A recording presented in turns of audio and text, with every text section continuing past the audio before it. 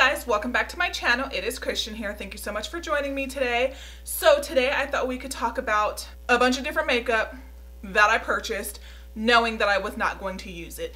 I mean, at the time when I bought it, in my head I was like, oh, this is amazing, this is absolutely awesome, and I can't wait to test it. I have to have this in my collection and it's gonna be great. But like deep down in my makeup subconscious, when I was buying this, when I was checking out, I knew that I was never going to use these products. Today, this is actually the second time I've attempted to film this video. I actually attempted to film it months and months and months ago, but the footage just wasn't great. So we're gonna go ahead and try it again. And a lot of these products were purchased in 2017. It was meant to be a roundup of beauty of 2017 and kind of just talking about products that I purchased in 2017. Even though we're halfway through 2018, I feel like this can still apply. So basically what we're gonna do is we're gonna go over a list of reasons why I buy makeup that like deep down inside, like deep down if I really soul search, I know that I'm not actually going to use. So I'm going to give you reasons why, and then I'm also going to demonstrate and show products that kind of go with those different categories.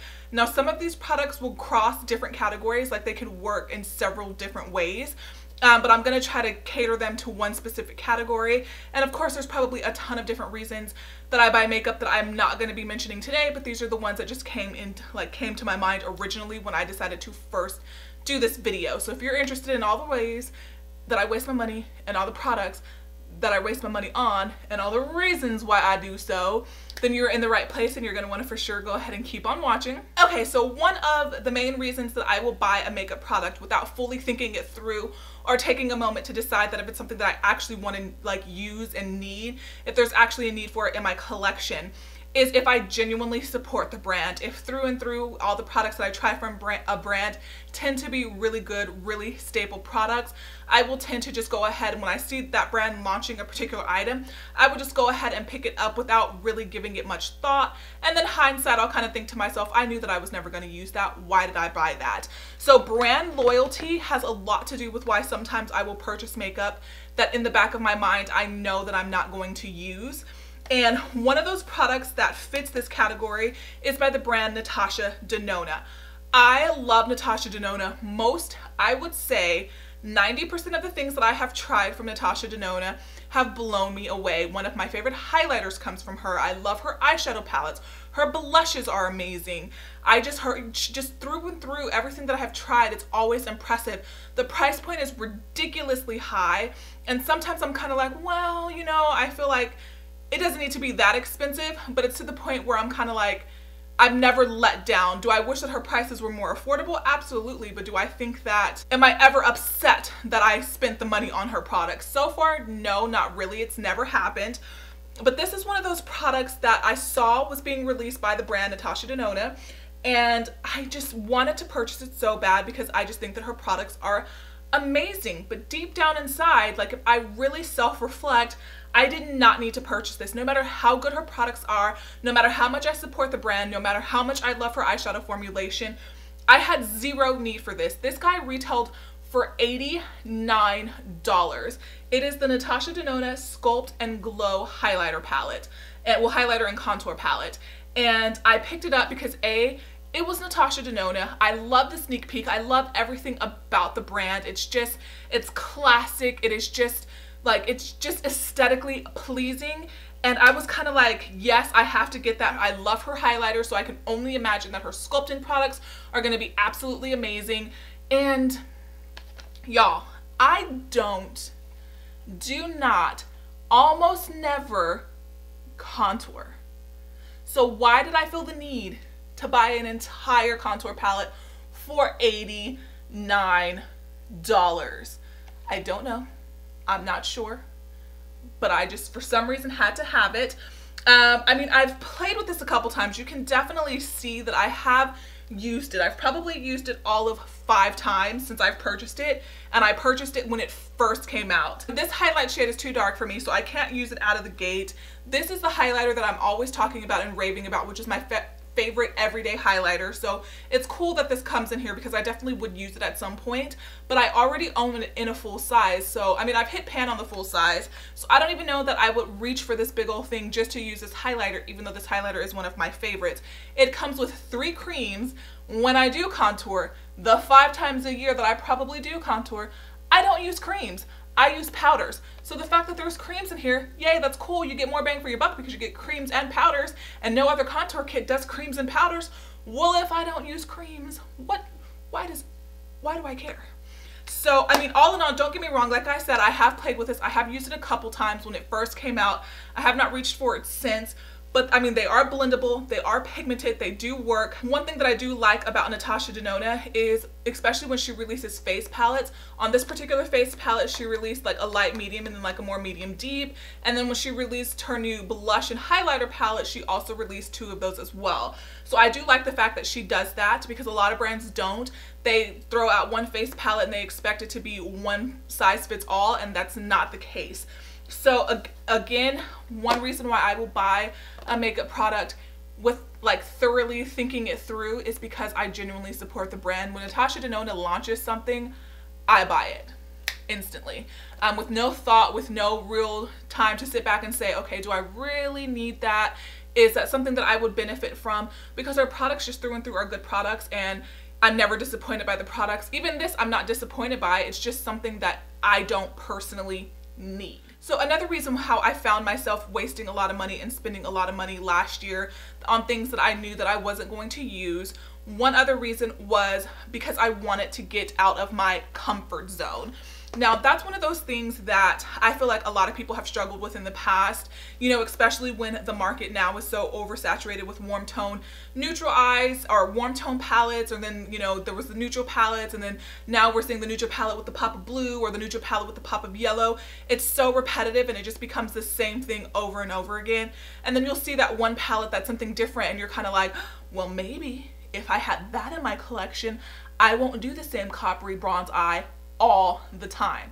When deep down inside, you know you are never going to apply a yellow on your lid or a blue in your crease. Like, you're just not that girl, and I am not that girl. But when I purchased this palette, I was kind of like, I'm gonna be that girl. So I will purchase things from time to time, and this is not the first time that I've actually done this, purchase something to get out of my comfort zone, but this is the palette that came to mind because it's probably the more recent one that I purchased to get out of my comfort zone. This is the Urban Decay Full Spectrum palette. Of course, this was limited edition. It is no longer available, but it is basically a colorful palette that comes, it's basically different tones of similar colors. So like your greens, your blues, your purples. And I kind of picked up this palette because I thought to myself, okay, it's a one-stop shop for all the colors that I could ever need. If I purchase this, I will never have to purchase another colorful palette. I can play with this palette. I can, you know, practice, you know, put in this blue in my crease, or putting, you know, other than just the pop of color underneath the lower lash line, which is when we want to play with color, which is what most of us neutral girls do. We'll say, okay, let's put that purple on my lash line. Now, I do play with purples a lot. I do put purples on my eye a lot because it makes my light brown hazily eyes pop when I wear purple. And, you know, I'm wearing, you know, pinky tones today. I just don't really, you know, I play with color a little bit, but I do it in a very safe way.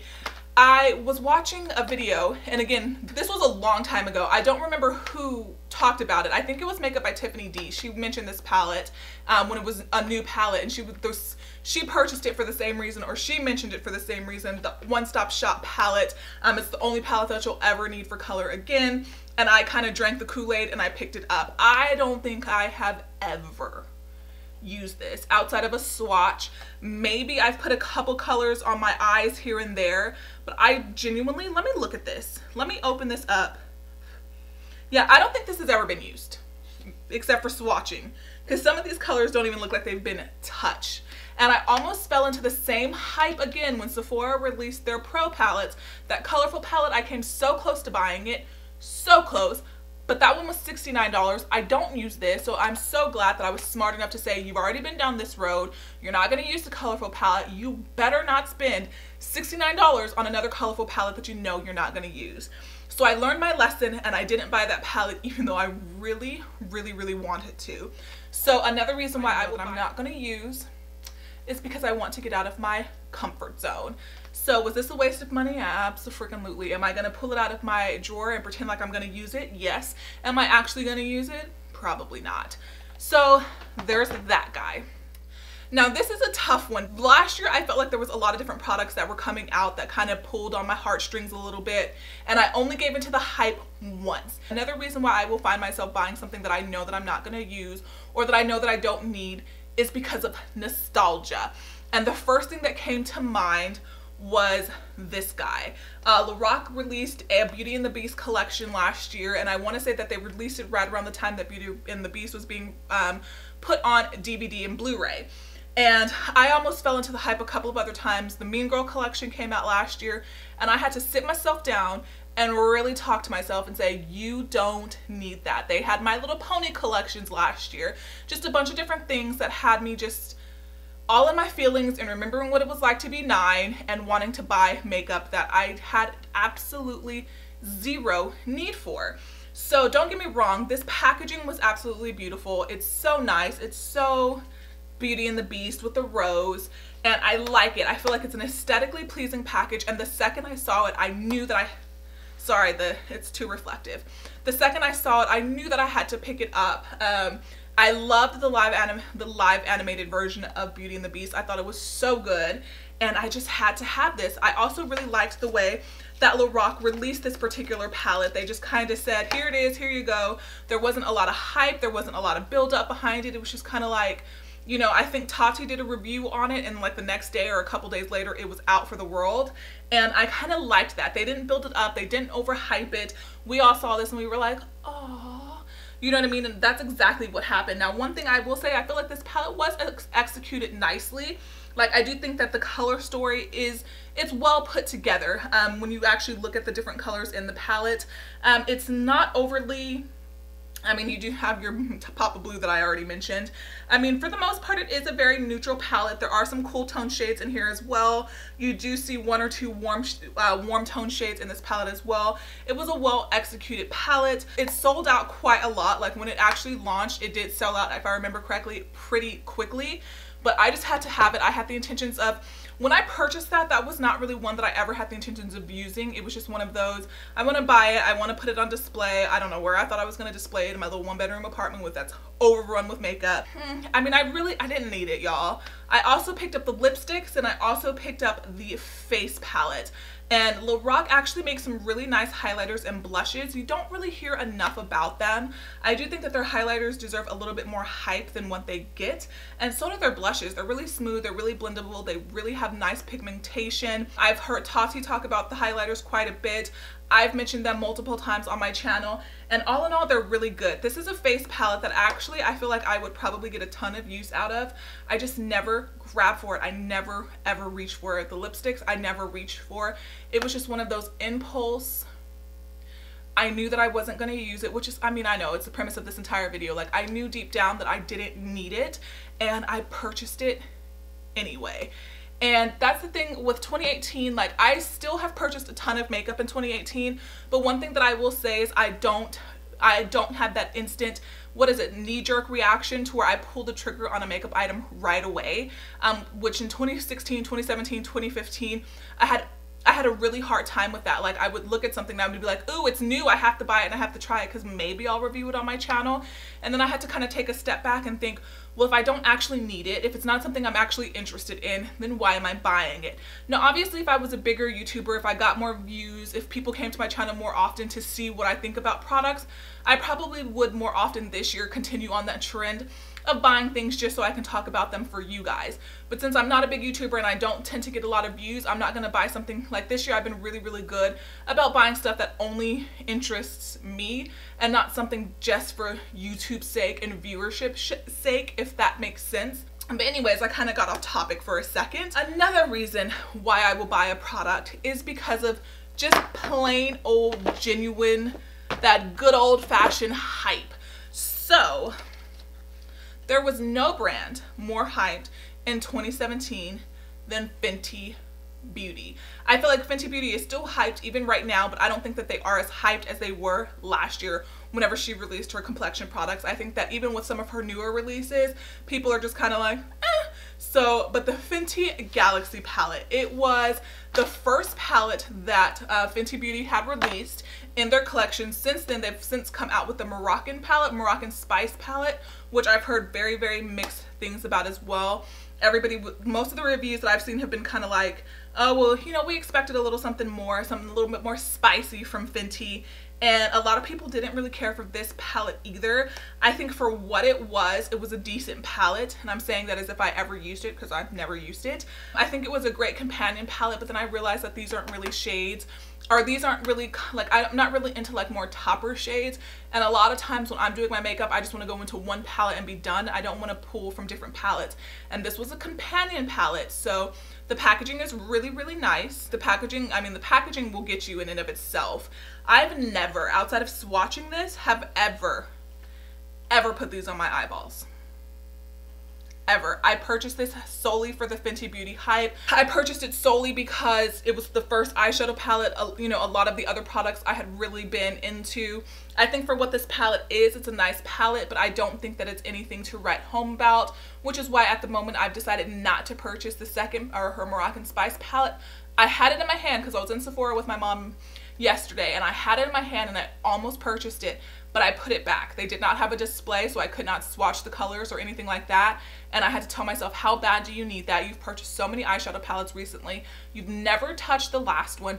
Nobody overall, they're saying that the colors of the new palette, oh, you know, they blend well, they work pretty well, but nobody overall is giving it a knock out of the park. Best eyeshadow palette, so good, you absolutely need it. Nobody's saying that about this new palette, and not many people said it about this palette either, because I'm addicted to makeup and I'm addicted to new things, and I felt like I had to have it. If I could go back in time, I would not have purchased this. So the next two things can kind of fall into both categories, but I'm kind of separated out into separate categories. So another reason why I will tend to purchase items is because of the packaging. Let's be honest, packaging, you know, if you're somebody who likes beautiful things, something that's aesthetically pleasing, a lot of times you'll be more likely to buy something because of the packaging is nice and the product on the inside being subpar. Whereas somebody might be a little less likely to buy something with ugly packaging with a great product on the inside, because if the packaging sucks, you're probably just going to kind of walk right over it unless you're already familiar with those brands, or at least that's kind of my experience. You know, especially like, for example, Vizart or Viseart. Those boring AF palettes, they're actually really good, but when you look at them, if you're not familiar with that brand, you're gonna look at them and be like, oh, that's boring, and it's $80, as opposed to walking over to an Urban Decay display that has a really cute packaging, or Too Faced that has really cute packaging, and think, oh, that's $50 and it's also really cute, I'll buy that instead. And the first thing that came to mind was this little guy. This infamous rose highlighter. This, I don't remember how expensive this was because it's been a while since I've purchased it, but I feel like it was expensive. I've never used it. Now let me tell you for a moment, I had zero desire to pick this up, none. I saw it and I was like, you know, it is so pretty. You know, I wouldn't mind having that, but oh, it's too expensive. You know what, I'm okay. But you know, it's really, really pretty. Like in the time that I was going back and forth on, you know, if the packaging was worth it, if the cute little rose was actually worth it, it sold out. And then I was kind of like, you know what, I didn't need that anyway. I did not want that anyway. I had talked myself out of it. I told myself that the packaging was not worth it, and I was proud, okay? And then it came back in stock. Trend Mood posted that it was available at Ulta in very limited quantities. I went to Ulta's website so fast, realized in that moment that I could not live without this beautiful rose shaped highlighter, and I bought it instantly. Like instantly. I had talked myself out of it, and then I just looked at it and I was like, it is so beautiful, I have to buy it. So I bought this overpriced highlighter that I've never, not one time, put on my cheekbones. Not once. For a really long time, it's sat on display behind me. Nobody comes to my room. Nobody's in my apartment. Y'all can't see it because my chair is blocking it. So who am I displaying this probably $60 highlighter for? Can someone explain it to me? Because I can't. I don't know. I have no idea why I bought this. Other than the fact when you open it up, you're like, ooh, pretty. I'm just disappointed in myself. I'm gonna just put that down and move on. That's probably one of the ones that like irks me the most, because I had talked myself out of it, and then that exclusive limited edition, gotta get it now hype, which is another reason why we all buy stuff, because we feel like if We don't want to have, you know, full on FOMO for the rest of our lives, that we buy stuff that we know we don't need and then the brands keep it in stock for the next 8 years anyway. That fear of missing out, man, it'll get you. It will get you. And that is what leads me to this guy. So this is the Urban Decay Basquiat collection, and this came out sometime last year. And first of all, I just want to talk about how ridiculous the launch of this actual situation was. It was awful. Urban Decay executed this just not in a good way. So I originally wanted to pick up the entire vault that had released on Urban Decay's website for $165, but they ended up launching it early. It sold out in exactly 2 seconds, and then you couldn't find it anywhere. And that made me want it more. And then also the packaging was unique. It was different. It was fun. It was edgy. It was, you know, it was essentially art. It had, you had the little hanger on the back to where if you were going to hang a freaking eyeshadow palette on your wall, which I doubt you would, you could have done so. And the fact that it was so exclusive, the fact that I could not get my hands on that vault, I had to have this. It's one of those palettes that, again, the pop of blue that we're used to seeing. I mean, I have these shades a million times over in my collection. When you have a collection as large as I do, that's just going to become the case. So I'm not complaining about the fact that it's just a neutral palette or a warm tone neutrally palette with a pop of color. That's not the case at all. Because I genuinely thought, okay, I will actually use this. I don't know why I genuinely thought that I would actually going to use this, because I have palettes that I like more that have a similar color story. But I feel like Urban Decay knew what they were doing, and I hate when brands do that. You know, they put so much hype around a product, so much you have to have it, they shove it down your face, and then it's so exclusively limited that you just fear that it's just something that if you don't have, you're just kind of like, well, my makeup collection will never be complete. If you're a YouTuber or a beauty blogger, it's kind of like, well, I'm going to need this for reference someday, and you just feel like you have to have it. So once that vault sold out online, I was kind of like, you know what, no, I'm not going to buy it. You know, I wanted the vault. I thought it was a good deal. I thought it was a good price, especially when you think about buying everything individually. And then they were going to release the vault on Ulta, so I was kind of like, you know, I got it. You know, I'm going to get my exclusive vault. And then Ulta never launched it. It never came out. Or if it did come out, I don't know what happened, because I was on the website, I had it favored and everything. I was ready, and it just never came out. And I was on Trend Mood's page, and people were talking about, I was waiting for it, what happened, and you know, Trend Mood said something, and then it just never came out. So then I felt obligated. I know, obligated, really, that's the craziness of a makeup, like a makeup hoarder slash junkie slash, you know, YouTuber. I felt obligated to have to purchase something. And again, you know, look at the packaging. You know, it's not some pretty rosy colored, you know, packaging. There's nothing else like this on the market. I have to get something from this collection just because it's unique. So, and also because it was so limited and exclusive. So I went, and they had 2 palettes, and I decided to go ahead and buy this one because I thought that I would actually use this one more than the other one. The other one was a little bit more colorful, and I learned my lesson. I'm not going to use colorful stuff. I'm not going to get out of my comfort zone. So I went for this. I think I've used this twice, and I don't even think I actually maybe even used it. I might have just put it on my, I might have just swatched it, maybe, because let me look. This one looks like it's been used, but the rest of them don't really look like they've been used. So I probably just swatched these a couple times and never actually used them. So those are some of the products that I kind of wanted to talk about as far as reasons why I purchased makeup that I know that I'm not going to use. Of course, we all fall victim to things going on sale, and a lot of times, and I'll admit it, I just did that. I just filmed an Ulta haul, and I purchased a couple things because they went on sale, and there was more reasons to it, but the main reason is because it went on sale, because I wouldn't have purchased them full price. Buying things because they go on sale is a huge one. If you didn't want it at full price, you are not going to want it at the discount. So buying a $50 palette and getting it for $18, even though it's a good deal, is really a good deal though if you're not actually going to use it. You know, influencers building a product up so much to where you feel like you have to buy that, and the case is you really don't. You know what I mean? You know, your favorite YouTubers releasing their own brands now. You know, this is not one that I had in my video last year because not that many YouTubers had brands. But you know, now Kristen Dominique has her own brand. Manny and Yue have their own brand. You know, Jeffree Star had his brand before YouTube, but you know, has a huge brand. you know, Tati releasing her, you know, her little pills, you know, Jaclyn Hill collaborations, and just, you know, our YouTubers and YouTuber brands and anything that YouTubers put their names on, you know, which also rolls into the hype, which also rolls into the limited edition exclusiveness. It's like this never ending cycle of feeling the need to spend money on makeup that A, you don't need, B, you're not ever going to use, and C, you probably have in your collection a bazillion times. So it's really important. You know, if you're a makeup collector, do you, because when you're a makeup collector, you just have that need to buy something because you want to collect it because it's limited edition, and there's nothing wrong with that as long as it's within your budget, as long as your bills are getting paid, girl. I just feel like it was really important to me for this year to take a step back and really think about things before I purchase them.